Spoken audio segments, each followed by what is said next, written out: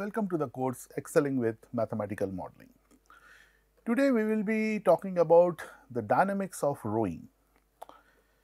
Now, if you see the video, you can see that in rowing this boat, a person has to push the boat forward against water using this oar, and hereby he exerts a force which is known as tractive force. Let us denote it by T. And as the boat moves forward, you will see that the water adjacent to the sides of the boat, it exerts a force and resulting it in losing its speed. So, basically it will be in this direction, in the opposite direction, and we call that force as drag force. Let us denote it with D. So, while forming the equation of motion, we have to take care that what is a tractive force and what is a drag force. So, if V is the velocity of the boat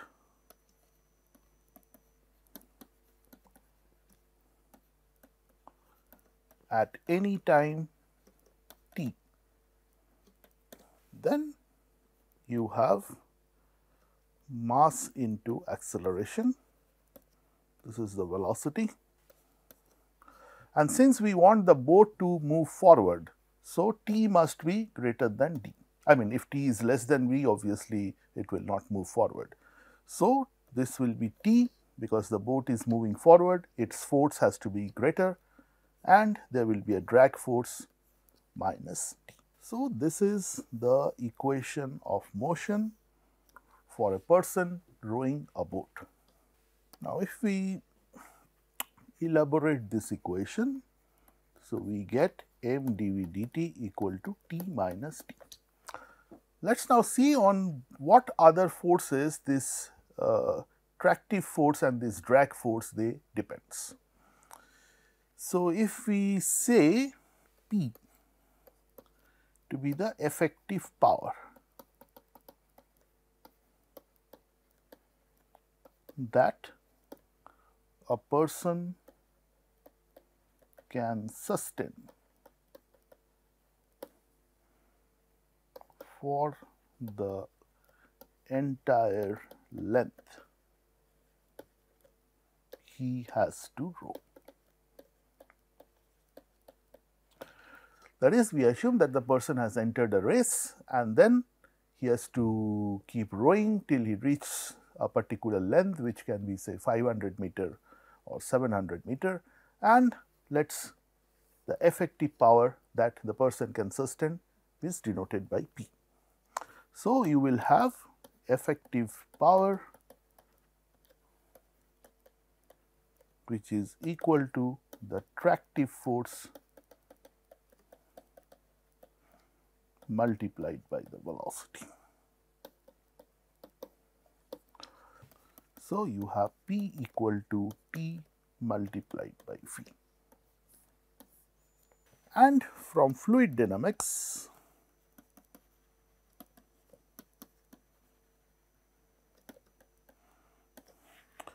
we know that this drag force, it is proportional to the square of the velocity and to the surface area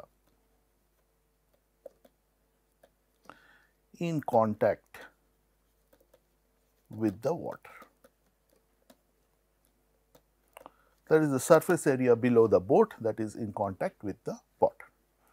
So, you can say that this drag force is equal to some V square, some S multiplied by K, which is the constant of proportionality, and this S is that weighted surface area, or you can just say surface area. Since it is in touch with the water, we use the word wet. So, now this tractive force and this drag force, they will be substituted here. So, we will be getting our equation of motion as m dv dt, which is equal to t minus d, which is p by v, and this is k v square s, because your p was t into v. So, from here t is p by v. So, now you have to solve this differential equation using your known method. So, if we separate the variables, we will get some v dv divided by p minus k v cube s, and that is equal to dt by m. So, what you are going to do is you will take this s and k common. So, to put it in some form, that we write it as, you take 1 by ks common, that is p by ks minus v cube. So, that if you multiply this, this becomes the same thing, and this is equal to integration dt by m. And we write this as integration v dv divided by a cube minus v cube equal to ks by m integration dt, where your a cube is p by ks. So, basically this constant is written in the form a cube because we have a v cube here, and it just look a bit symmetric, where your a cube is this particular constant, which is p by ks. Now, this is a bit known form, and we will integrate this. You use partial fraction, this will be v dv by a minus v a square plus av plus v square, and this is equal to ks by m into t plus the constant. This can be written as, so you have to use this partial fraction, and you can easily show that this is minus dv by 3a v minus a and plus 1 by 3a v minus a divided by v square plus av plus a square. This is equal to ks by m plus the constant. If you integrate this, you are going to get this dv minus 1 by 3a log of v minus a plus, you again write this as 1 by 6a 2v plus a divided by v square plus av plus a square minus 3 by 6 integration dv by v square plus av plus a square. So, basically what you are doing is you are just differentiating this, and if you differentiate this, this is 2v plus a. So, straight away you put 2v plus a here, and then you adjust the constant, and if you adjust the constant, this is the constant which is coming, and you will get this particular separation. So, straight away from here, this will be, if I put this expression as z, so straight away I get log z, because this is the numerator will give the differentiation of the denominator. So, this will give 1 minus 3a ln v minus a plus 1 by 6a ln v square plus av plus a square.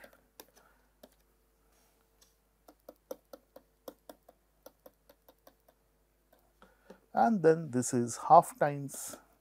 So, I have to form this whole square, which will give me v square plus 2 into v into a by 2 plus a square by 4 minus a square by 4 plus a square, and this is equal to ks by mt plus constant. So, minus 1 by 3a ln of v minus a plus 1 by 3a ln of v square plus av plus a square this is minus half of integration dv by v plus a by 2 whole square plus root 3 by 2 whole square, and that is equal to ks by mt plus constant. So, this is tan inverse x by a, and you get bit simplification, you get this as minus 2 ln v minus a plus ln v square plus av plus a square minus 3a into 2 by root 3a tan inverse v plus a by 2 by root 3a by 2, and that is equal to ks by m plus constant. So, this you can easily achieve by just some multiplication and simplifying, and then this 2 will give you ln v square plus av plus a square by v minus a whole square, because this will go up, minus this cancels 2 root 3 tan inverse 2v plus a divided by root 3a,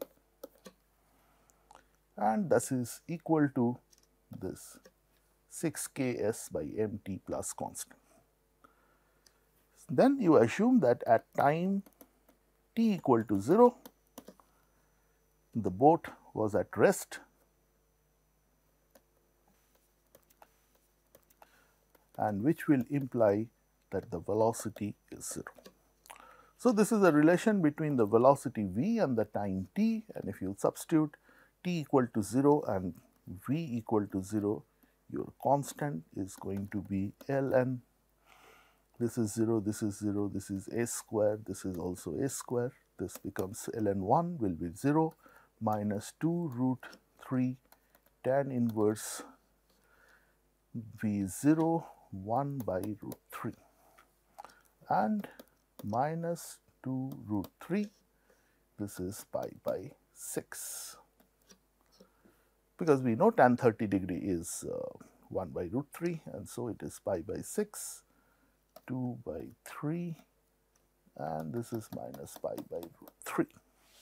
So, you substitute this constant here and you get ln v square plus av plus a square divided by v minus a whole square, the minus 2 root 3 tan inverse 2v plus a divided by root 3a, which is plus pi by root 3 is equal to 3 ks by m multiplied by t. So, this gives you a relation between the velocity and the time in the dynamics of rowing a boat. We just now let us change the equation of motion and let us see that what alternate solution we get here. So, we start with the same thing, but now our acceleration is, instead of m dv dt, we just put mv dv dx. So, I want a relation between the velocity and the distance. The right hand side remains the same, that is the tractive force minus the drag force, and this is equal to p by v minus kv square s. So, if we now separate, we are going to get, this is p minus ksv cube divided by v. So, we get v square dv dx is equal to, I take this ks common, you may not touch p minus kvv cube divided by m. So, separation of variables give v square dv divided by p minus ks v cube multiplied by m, and you integrate both sides. So, now the integration becomes a bit easier, because now you can substitute this z, which is equal to p minus ksv cube, and your dz will be minus 3 ksv square dv. So, your v square dv is replaced by dz, and this is m by minus 3 ks dz by z equal to some x plus constant. So, if you integrate this, you are going to get minus m by 3 ks ln z, which is equal to x plus constant. You substitute the value of z and you get ln p minus k v cube s, which is equal to x plus constant. Now, at time t equal to 0, the boat was at rest, so velocity is 0 and there is no movement. So, x is also 0, and this gives you the constant is equal to minus m by 3 ks ln p, because this vanishes. So, you substitute it there and you get minus m by 3 ks ln p minus kv cube s equal to x plus constant. So, what you do is you take this to this side and you will get m by 3 ks ln p minus kv cube by s minus ln p, that is equal to minus x. So, your ln p minus k v cube s minus ln p is equal to minus 3 ks by m into x. So, what you just did is I have rewritten this, and only now this is multiplied. So, 3 ks by m multiplied by x with a negative sign, and this can be written as ln p minus k v cube s by p is equal to minus 3 ks by m into x, and this can be simplified as p minus k v cube s divided by p equal to e to the power minus 3 ks m into x. So, 1 minus k v cube s by p e to the power minus 3 ks by m into x, then k v cube s by p equal to 1 minus 3 ks by m into x. So, this is just taken this side and this one this side, and ultimately your v cube is equal to p by ks 1 minus e to the power minus 3 ks by m into x. So, you can say the v is equal to p by ks to the power 1/3 and 1 minus e to the power minus 3 ks by m into x to the power 1/3. So, this gives you a relation between the velocity and the distance. We now look into the numerical solution of this dynamics of rowing, for which I have two equations. One is dv dt is equal to p minus kv cube s divided by mv, and the other one was v dv dx, that v I have taken down to make it v square, p minus k v cube s divided by mv, and if I bring that v down, it will be v square. So, I will solve these two equations with initial condition v0 equal to 5 and let us see the dynamics. So, this will be the dynamics between the velocity and time, and this will be the dynamics between the velocity and distance. So, I have the time and the velocity, I have the distance and the velocity. So, I change both of them to 20. The time is 0 and this will be equal to 0 plus 1. So, I give an increment 1 because h is 1 here, and I drag them to, say, not much, say 50 values.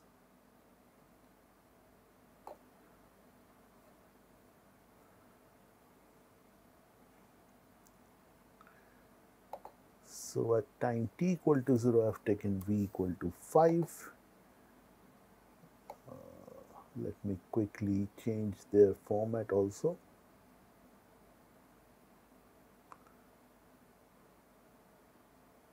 Okay. So, I change them to 20. So, this is equal to.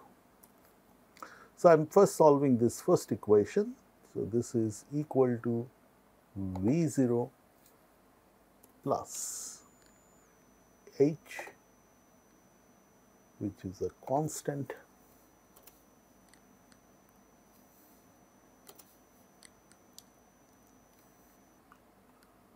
multiplied by this whole expression. So, P, which is 100 and is a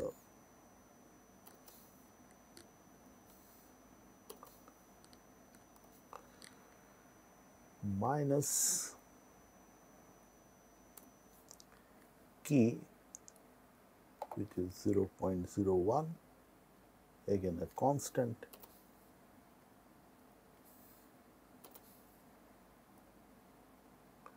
multiplied by V cube, which is V cube, bracket closed, divided by m, which is 10, again a constant. So, I put a dollar multiplied by V, bracket closed, and I put the whole thing in the bracket again. So, this gives me some value. I just drag them up to this much. So, if I want to plot this two between the time and the velocity,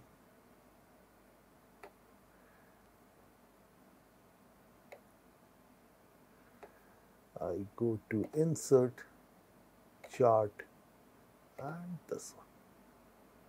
So, it is reaching some steady state value. If I want to increase, so up to say 100, so let me calculate, say till 150,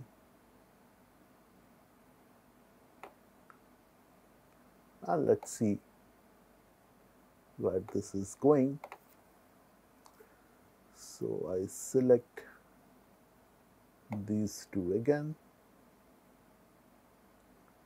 up to 150, and then we will plot this. So, you go to insert, charts, and this smooth diagram, and I get this value. So if I want to remove the grid lines, I remove them. Want to put the axis title. So this is your time, and this is your velocity.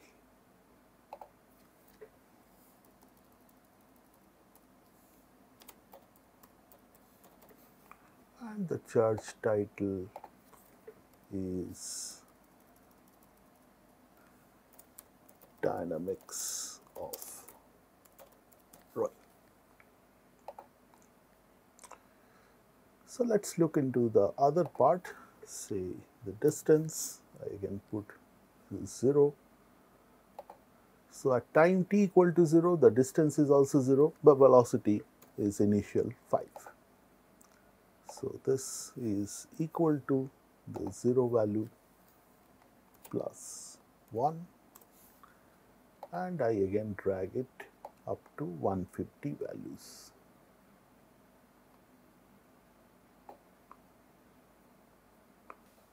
So this is now equal to V0 plus H,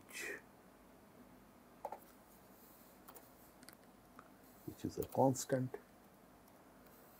So I put a dollar multiplied by P, which is again a constant,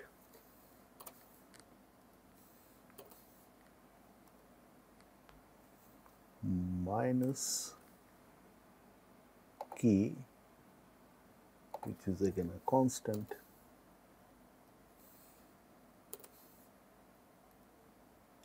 multiplied by V cube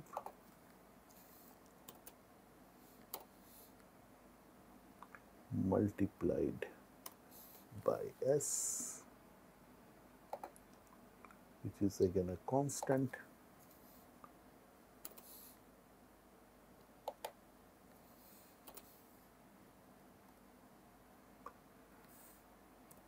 divided by M,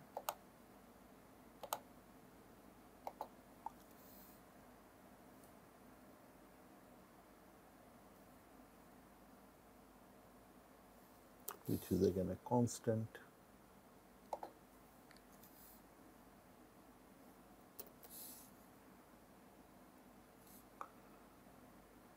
multiplied by V square. And I put a bracket here,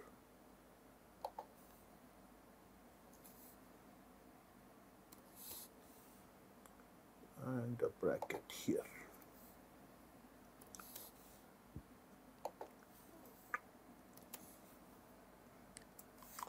And I get a value. So I drag it again to 150 values, and if I plot them,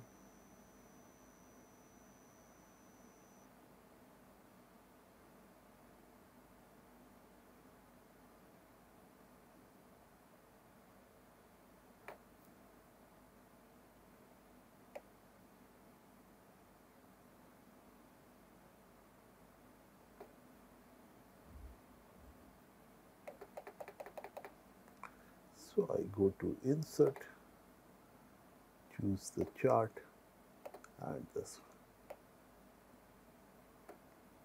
So I remove the grid lines. I want to add axis title. So this is your distance, and this is the velocity, and this remains the same. Dynamics of rowing. So if I make the graph a little smaller, I can bring them side by side and I can see the dynamics. This is the velocity of the rowing with respect to time, and this is the velocity with respect to the distance. So, this gives you the dynamics of rowing a boat. In our next lecture, we will be talking about oscillations, mainly the vertical and the horizontal oscillations. Till then, bye bye.